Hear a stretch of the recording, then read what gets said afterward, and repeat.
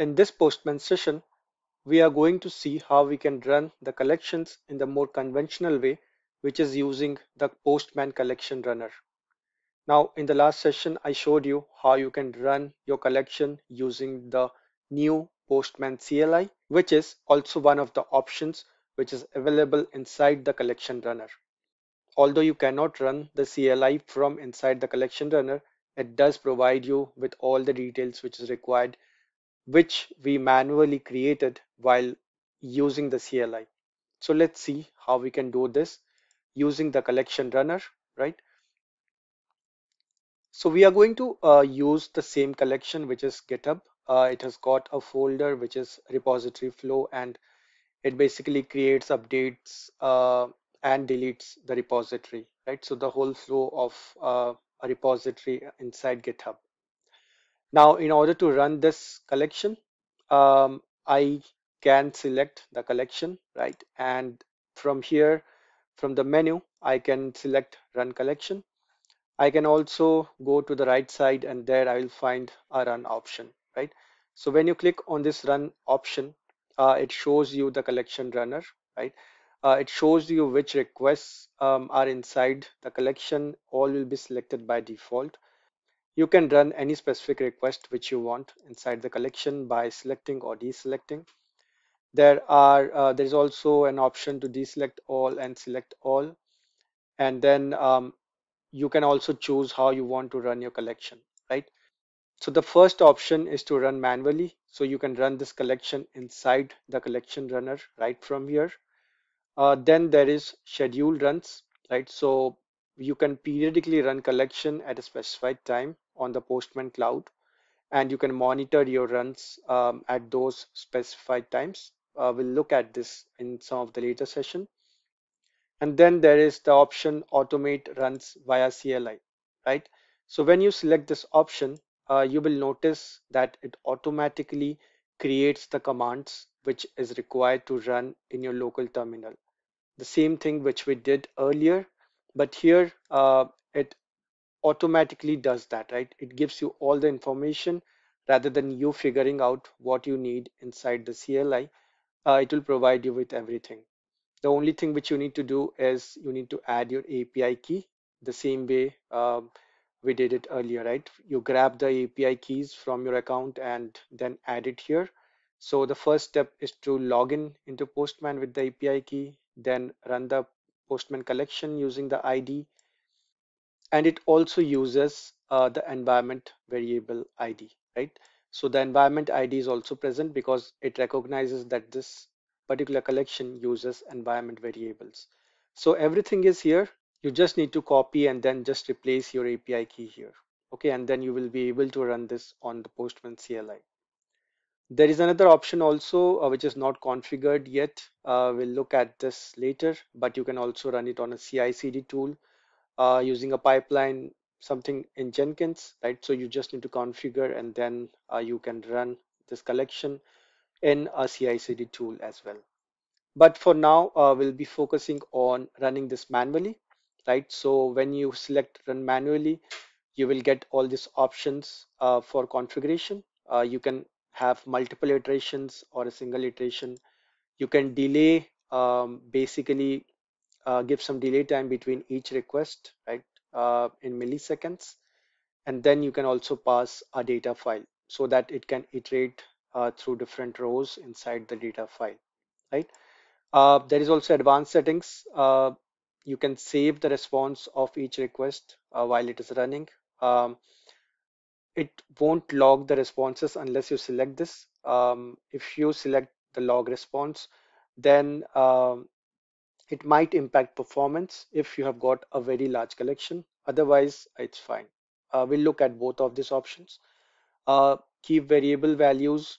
So this will write the value of the variable at the end of the run to its current value in the session. So you can compare what was the actual value which was there for that particular variable.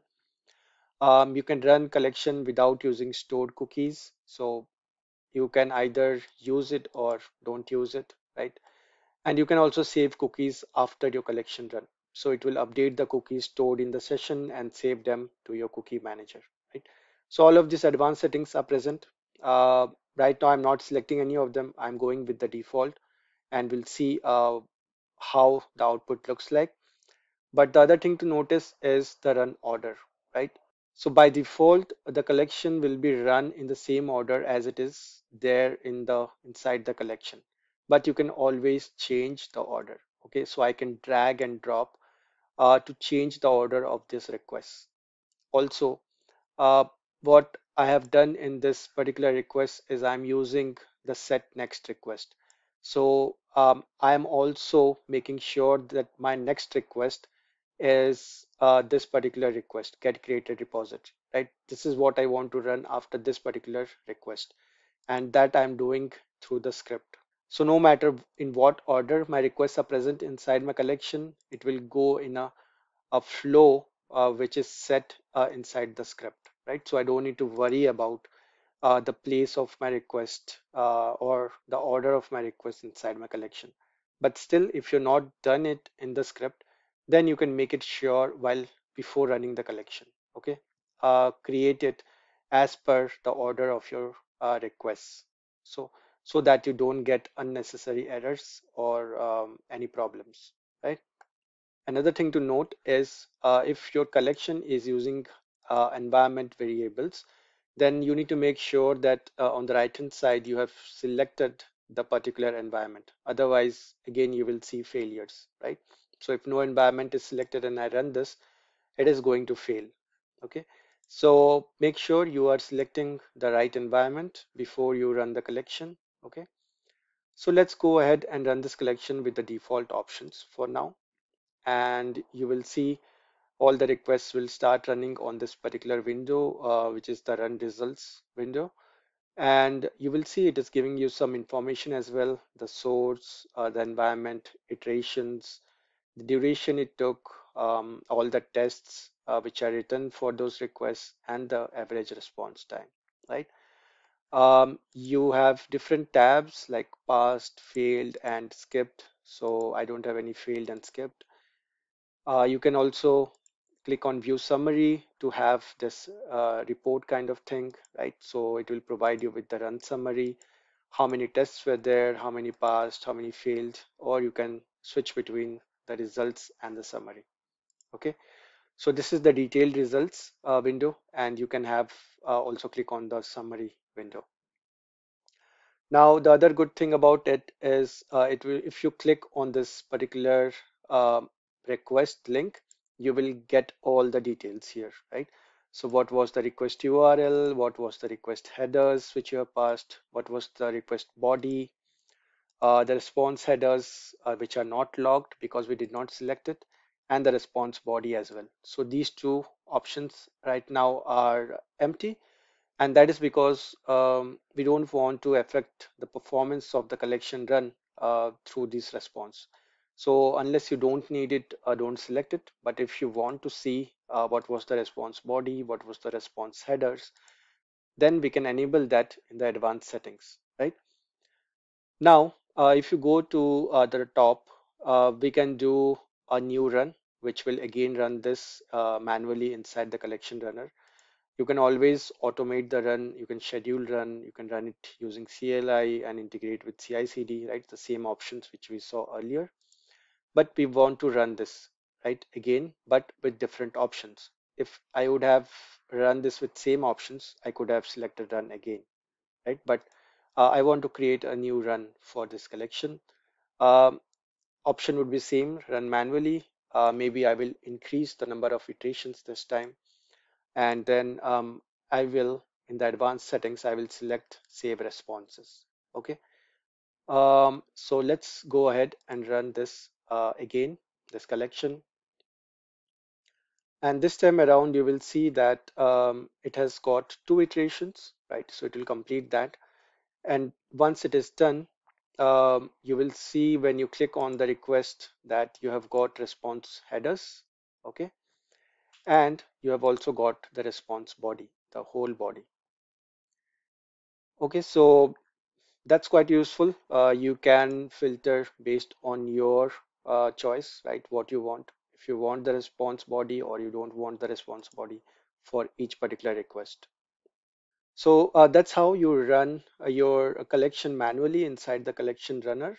Um, the last thing which you can do is you can also export the results. Okay, so on the right hand side, you will see there is an option export results. So if you want to share this results with someone, you can export it. Okay, it will be exported in the form of a JSON file. Okay, and it will save that test run to your disk. And if you want to see it, how it looks like, then you can open it. It's a JSON file, so you will need a particular tool to open it. So I'm using the Visual Studio Code to view this JSON file, and you can see it will display you all the details in the form of a JSON file, right?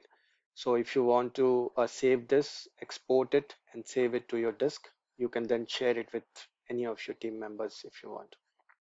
And also, if you want to see more logs apart from what is provided for the request, you can always go back to the console window, which will be logging everything, right? So whatever you are running, it will be logging all the requests and responses. So you can always go back to your console log window, and there you can find all the details of your run. Okay. So this is how you can run your collection manually inside the collection runner with different options. You can always run it with CLI as shown earlier.